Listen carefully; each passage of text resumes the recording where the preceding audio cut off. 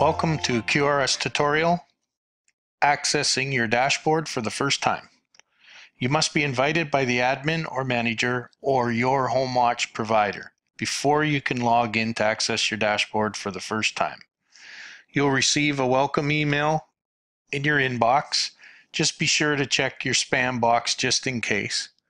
You simply open the email. Once you open the email, you click on the red banner that says activate your account.